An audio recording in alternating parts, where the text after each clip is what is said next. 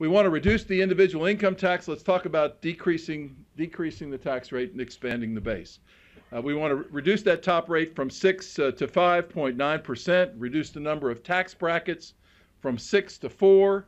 The old rate brackets were set up back in the 1960s. You all played with it a little bit in 2005. But the bottom line and the good news, and you can see it on the next page, is that along with the proposed EITC that I'm going to talk about, as well as Kentucky's existing family size credit, this plan includes a hold harmless provision to ensure that no taxpayer, I say it again, no taxpayer sees a rate increase. And in fact, the overwhelming number of taxpayers receive a benefit. You can see the way on the chart, the way it's currently set up in terms of the rate structure, and you see the rate structure the way we are proposing it.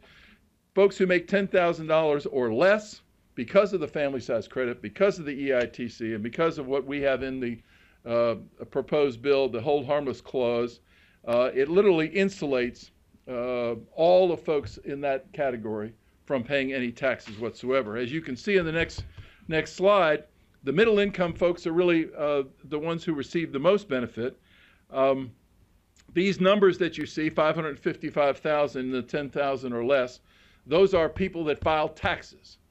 The same thing when you get to the 868, people who file an adjusted gross income of 10,001 up to 50,000, then you see 50,001 up to 100,000, and you see 100,000. These are tax returns that are filed. We have 1.8 million Kentuckians who file tax returns.